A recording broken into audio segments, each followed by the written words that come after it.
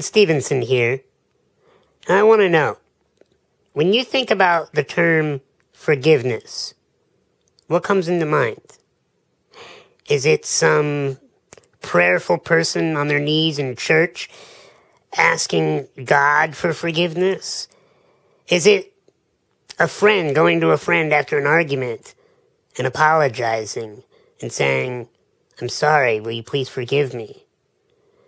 Is it a child who's done something bad and now needs to go back to their parents and ask for forgiveness? What is it for you? Well, for most of us, it's something in our mind that we do with another person, right? Or for another person.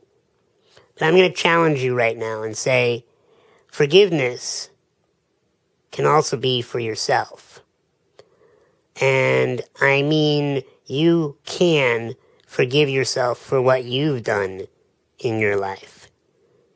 As a therapist, I see so many clients in here that punish themselves, beat themselves up, abuse themselves, because they just won't forgive themselves. Because they have some weight on their shoulder from something they did or didn't do from the past, and it keeps haunting them. And the most important thing that I help them discover is self-forgiveness. Realizing that, sometimes we make mistakes. Sometimes we hurt others. Sometimes we hurt ourselves. But if we keep holding on to that and dragging it like a bag that's so heavy full of rocks everywhere we go, we're not going to be able to make better choices in the future. And we're not going to have the strength to go after what we truly deserve and desire.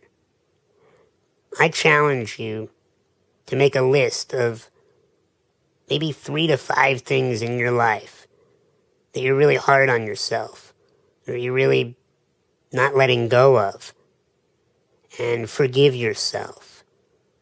Sit down and just truly feel that you are done carrying that weight, that you can apologize to yourself for your own behavior towards others and self. When you forgive yourself, it's like your heart opens up and your mind becomes clear.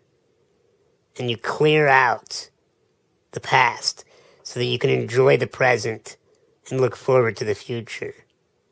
Now, I know this is kind of a very serious blog, but I want to challenge you to forgive yourself for whatever it is. You might have to pay consequences, and, that's just the law of nature. However, you don't need to keep carrying something with you.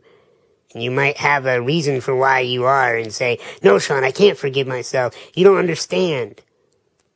I don't need to understand your situation to know that by forgiving yourself, you actually start resolving whatever it is that you screwed up, whatever it is that you went through, or whatever it is that you wish you never did.